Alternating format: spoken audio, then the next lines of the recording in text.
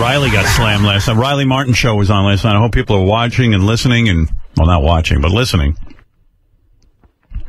It seems the best way that people get to Riley is they make some sort of gay comment about him and Eron, his partner, on the air. Oh. And Riley is very, like, not into that, you know. It's just, and it's so cool because, like, every person who calls in almost says something gay. And then Riley will cut them off the second they say jism or semen. Oh, or, really? Yeah. And then he comes, it's almost like third grade. He comes back at him with an insult, but Riley's not real good at insulting them back. Yeah, his insults are terrible. Yeah.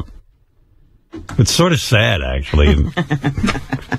He should just let it blow by, and no one would even call in with it. It's because he reacts that everybody gets into it. Yeah. He gets crazy from it. The last caller regarding Sal recurring his memory of being a soul, and I was wondering how you could possibly suck a cock if you're just energy. Yeah, well, I mean, otherwise, all he has to do is be reborn as you. All right. I'm rubber, you're glue. Everything you say bounces back to you, right, Eron?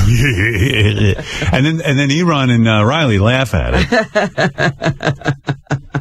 Next call, Riley. This is Cody in New Hampshire. Hello, Cody in New Hampshire. Hey, Space Cowboy. How are you? Well, how do you like the salty taste of Eron's gooch? Yeah, well, I mean, my goodness. The next time you tell me how much extra seasonings you put in the gooch that you do, okay? All right. See, these are the kind of people that explain the leadership. All right, next call, Riley.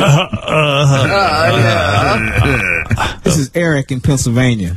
Yeah, they would love to be able to smell the Koch brothers' drawers. Okay, who is that? No, Eric in PA. Riley has the worst sort of insults. That is the craziest one I've ever heard. The Koch brothers. He's latched onto the Koch brothers. Wow. Yeah, Riley does not want to hear about jism and sucking another guy off. Like, he just does not, he's old school. He can't even laugh at that shit.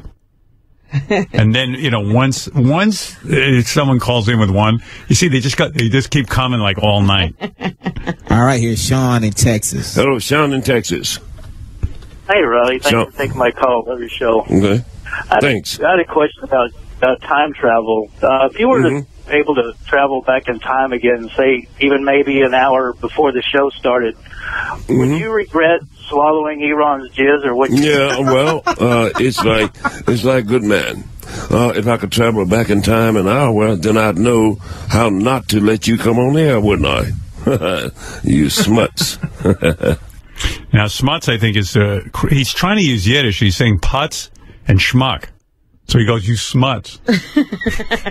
Because now he's getting crazy. And, they're into the show, and everyone is calling up with gay stuff and Eron. And then Riley finally has it. Some guy makes a crack like, hey, what if the aliens come on your son's face or something? And then when you get into the kids and stuff, that ain't right. And Riley gets crazy, and then he's trying to fucking attack the guy. And I don't know, Global warming is caused by depletion of the ozone layer due to carbon emissions. Yeah. I'm wondering if any of those carbon emissions are caused when the aliens come on your son's face.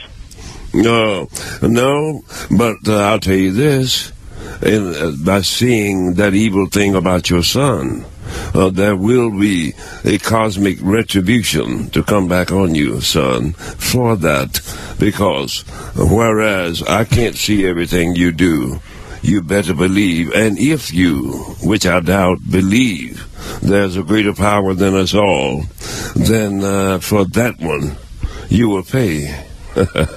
I got him. I put the whamma-jamma on him. But anyway, this goes on all night, and it is the best show on radio.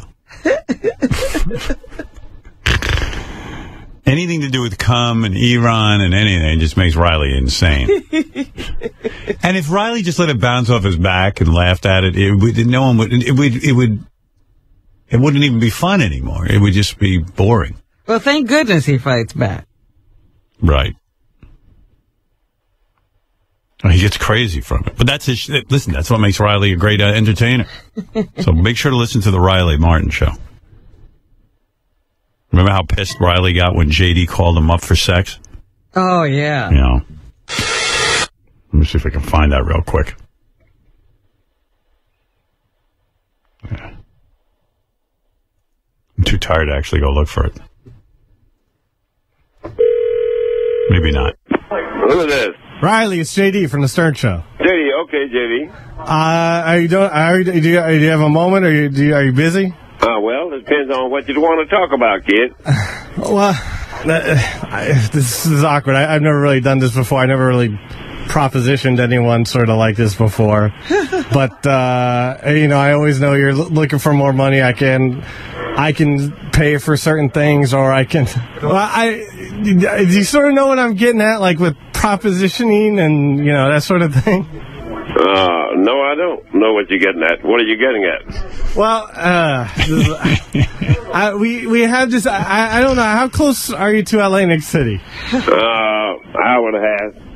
We're doing this block party in Atlantic City, and I'm sort of going to have my own hotel room. Yeah. And I didn't know if... I didn't know if you'd want to, spend the night or anything. No, what are you saying? I've never... what are you saying? So odd, because I've never really talked about this or anything. What are you saying? I'm lonely, man. But then what do you want? I want you, man. I want you in a physical way. Whoever indicated to you or told you that this was my prerogative. Stupid fuck. Have you ever seen my wife? You haven't been with a guy? Oh, man, I don't play that shit. What the fuck are you talking about? You never, experimented in college? No, get the fuck off the phone, man. Can you just talk dirty for 2 seconds? And don't call me no more with this bullshit. No, Do you understand? I will kick your fucking ass. Take care now. Yeah, that was the end of that. No romance there. So. Some guys get really bummed out putting you, I see anytime anyone comes on to me as a compliment. Not everybody sees it that way. I'm like, wow, you're attracted to me? Thank you. I'm not into gay stuff, but I can't tell you how honored I am that you'd even consider me. I've yet to have a gay man proposition me. Honestly. Gay people do not find me attractive. That's how you know you're not attractive when gay people don't find you attractive. Because are they are the ones. Yeah, they're very honest, and they're like, you're just not attractive. Now, had Riley said yes, it would have been a great bit, because we would have made JD go through with it. We would have gotten the hotel room and everything and taped it. But unfortunately, Riley does not go that way.